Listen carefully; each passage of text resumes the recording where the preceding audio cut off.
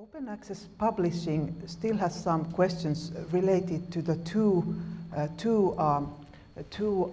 techniques that are, or two ways of achieving open access publishing, the green and the gold. And the questions related to open access often involve around this question, can I choose the green open access or should I choose the gold open access? And this has implications to, from the very beginning of the project, it has implications to the budgeting and also how data can be used.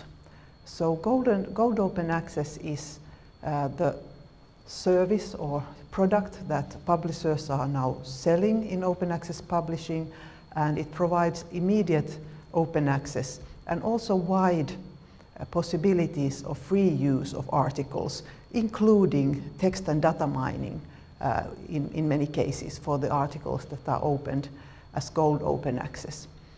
So these decisions, which route to take, are very important. And of course, parallel publishing from university viewpoint has great advantages.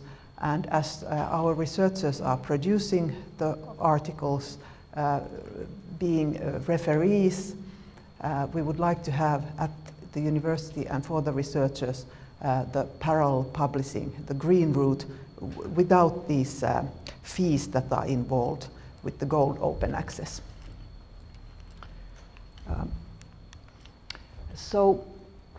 When deciding about which route to take, you have to, if you work in a funded project, you have to take into consideration the funders' requirements.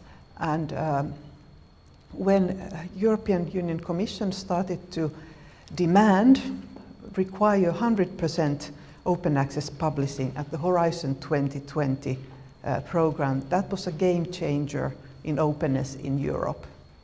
With the 72 billion euros, this has a great influence on how open access publishing is done.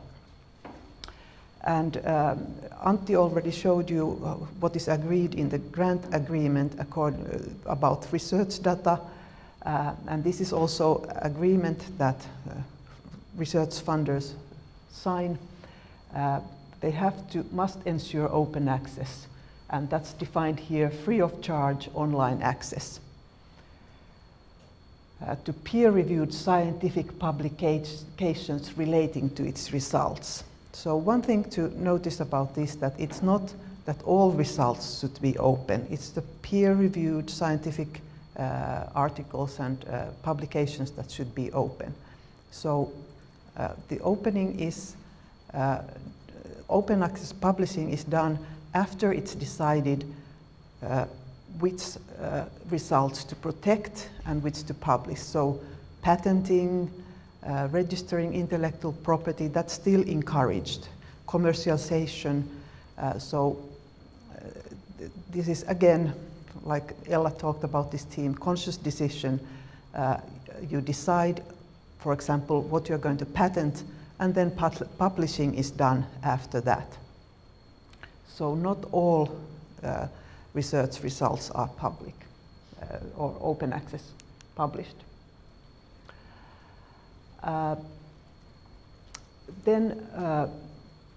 The open access is a spectrum. There are different versions of articles, and that is defined here. In Horizon, it has to be the final peer-reviewed manuscript.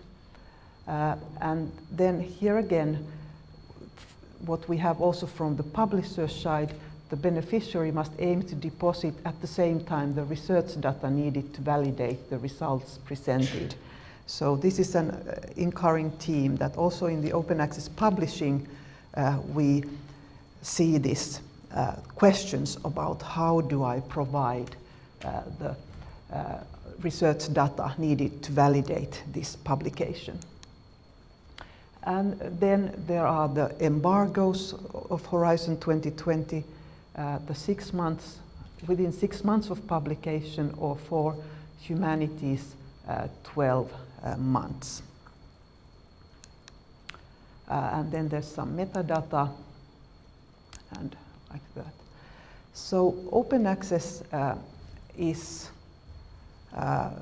defined quite widely in Horizon 2020, and open access has different degrees of openness. So again, it's not a black and white question, is it open or is it not open? It's a spectrum of openness. And a legal tool to define how open it is are the Creative Commons licenses. And if I have some time, I will show you how to choose the license tools. I think the Creative Commons tools have become the tools that one has to know how to use if you want to operate in the scientific community.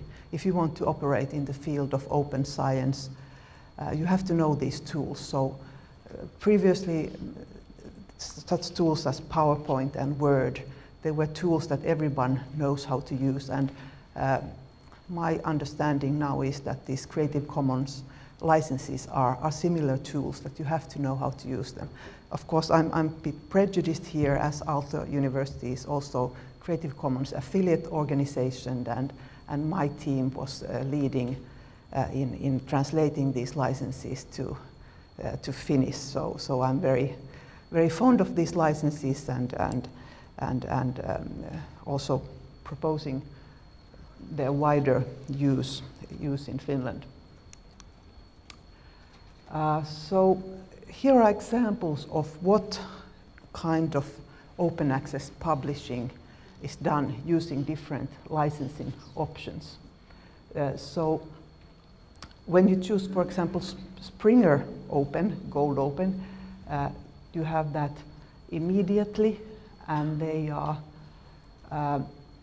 deposit in at least one widely and internationally recognized open access repository, such as repository participating, for example, in OpenAIRE. And the license agreed is Creative Commons Attribution license, which is also the license recommended by the Finnish Open Science and Research Project, and also from the Ministry of Science side, this license is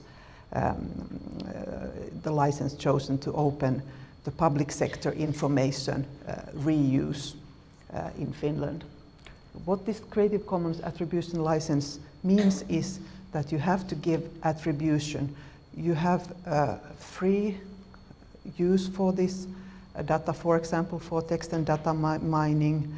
You can also use this for commercial purposes, but the attribution has to be done. So you have to give credit to the creators of these articles. You have to attribute them, and the way to attribute them is mentioned in the license. So when you are releasing something with this license, you yourself define how the attribution is done, how the crediting is done, what is mentioned there in the credit. And so then there's even a wider open access than CC BY with attribution. That is the waiver. It's not a license because there are no terms. It's a total annihilation of rights, the Creative Commons public domain dedication. And some journals, even the Gold Open Access means that you give openness, for example, in Chemistry Central Journal,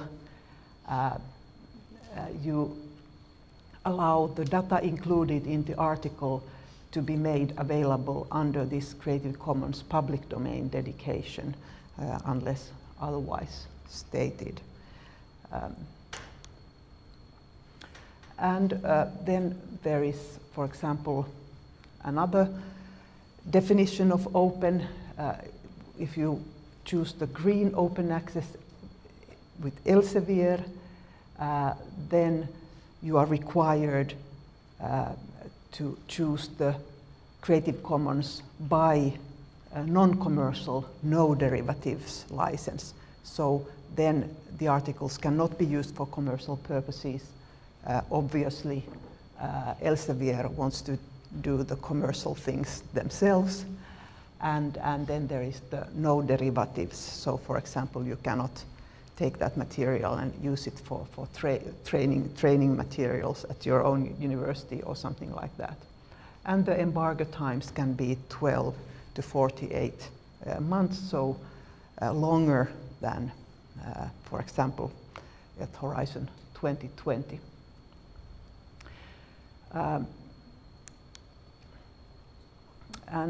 Then again, Elsevier also has the gold open access possibilities. With Elsevier, if you choose gold open access, you have to choose yourself which Creative Commons license you are going to use. And here again, you have to be knowledgeable about these licenses, what will serve your needs long-term or short-term or long-term. So these Creative Commons licenses have become the standard way of defining, and you really have to know how to use them. And just to link these two, the text and data mining is also something that Elsevier wants to license also to the publications. So holding on to the text and data mining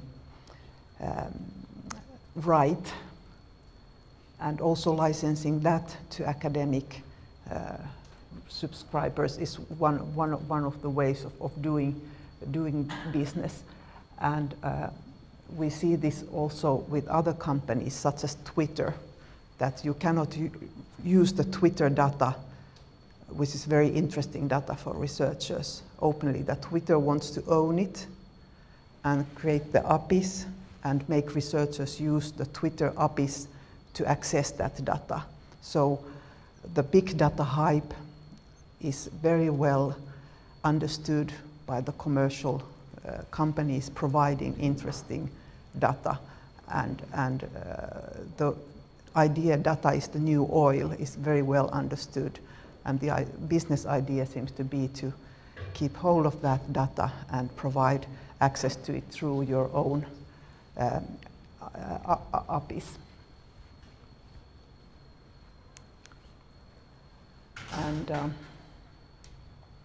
And again, for open access content with Elsevier, the author chooses the user license. So the author makes that either permitted or not permitted for other users.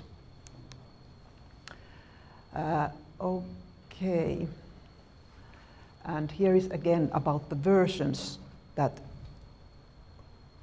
was my theme, that it's not just black and white, is it open or is it not? There are other versions. The openness depends on also what kind of versions we're talking about. The most closely guarded version is usually the version number 3, the final version with the publisher's page numbers and logos and layout there. So these were the questions that I often work with, that the researchers ask, what does the openness mean? What version, what license? And choosing these and understanding choices made by others are the most recurring questions, because all the shades are present in the openness. One interesting thing is that one tool to handle this are the Sherpa Romeo database. And one thing that has come up is that you should also check about the green open access possibility with the research funder. We have learned, for example, that the Academy of Finland open access policy embargo times are not absolute, that maybe sometimes you should ask the research funder if you have a possibility of publishing with a really high impact magazine, and the embargo time is not exactly what is wished from the funder side. So there might be some room allowed for discussion. This has occurred, but I'm not promising you anything, but this is something that has come up recently, that it might be a thing that you could discuss sometime with the research funder, that are these embargo times absolute. So now I hopefully can access my page, which I would very much like to show to you, my this open access Aalto page. I guess I should have opened it before. I'm sorry. So we have. Okay. Yeah. So here. Marco, can you make this visible? Okay. Okay.